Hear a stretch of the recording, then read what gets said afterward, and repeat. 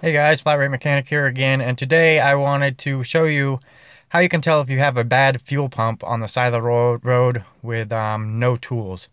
Say you're driving along and your car dies. Typically there's only a couple reasons why I would do that. One would be possibly a broken timing belt, electrical issue, or fuel pump, probably most common being the fuel pump.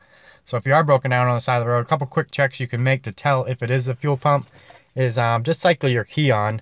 And a lot of times you'll be able to hear the pump, which is usually going to be underneath your rear seat. And I'll go ahead and turn the key on, see if you can hear the buzzing. It's going to be a light buzzing noise.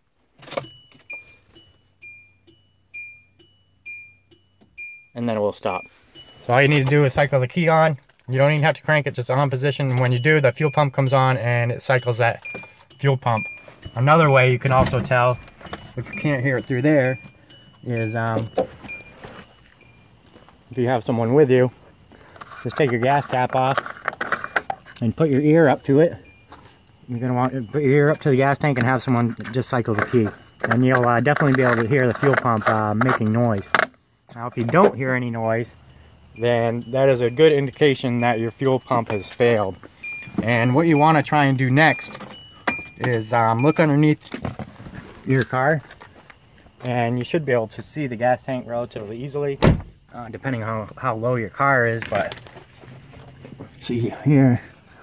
Yeah, so this whole piece here is your gas tank. Now what happens when fuel pumps fail is it's usually just the brushes are getting weak in the pump and they're not making contact. And a good majority of the time you can get that, you can jump start that pump and get it running again. So say if you're on the side of the road or something, you're probably going to want to access like your spare tire and get your tire iron and just give the bottom of the tank a couple good bangs with the tire iron, like right in the center is where the fuel pump would be, and have someone try starting it while you bang on that tank.